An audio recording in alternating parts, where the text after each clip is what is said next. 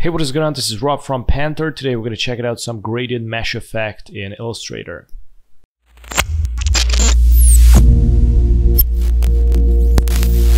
Okay, I'm going to select the rectangle first, press and hold Shift plus Alt, create a rectangle, and make sure that you're on a field. Click on the field, select the color. I'm going to go with a gray, for example, and I'm going to select the mesh tool, which is located right here.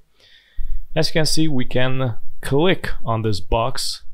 So I'm gonna start clicking somewhere around here.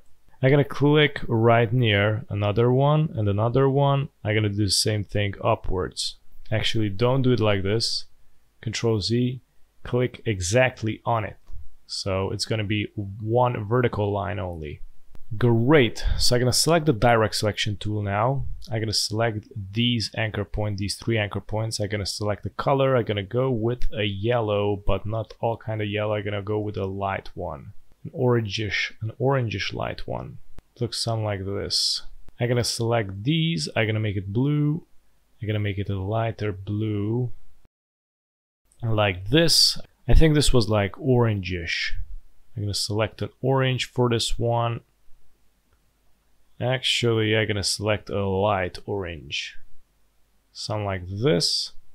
For this, I'm gonna go with a darker orange, a more solid orange. Yeah, exactly. I'm gonna select this one. I'm gonna make it purple, and I'm gonna make this a more dirtier purple. It looks like a sunset or something like that, right?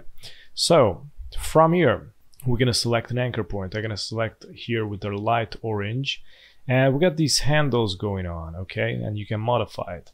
What I'm gonna do is pull one of the handles all the way in, and all of the handles are gonna pull these all the way in. Also press and hold Shift so you pull them perfectly in.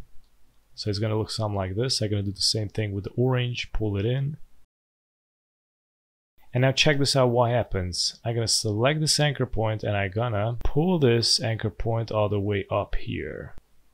And I'm gonna pull this down. I'm also gonna pull this one down too, so it won't look like this harsh. I'm gonna do the same thing with the rest. This is the purple one. I'm gonna pull it down, move it up, and now it starts to come alive. And you're gonna need to modify these also, so the curvature is gonna be really smooth.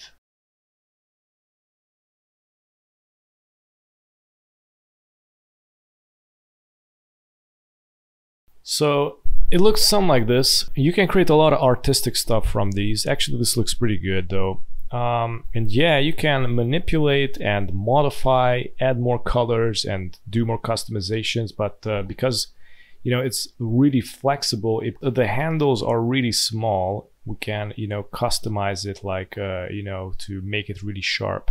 So yeah, this was it. Thanks for watching, and if you're new on the channel, don't forget to subscribe and hit the notification bell so you get notified with daily updates, and also check out the rest of the videos at the end. Have a good one. Bye bye.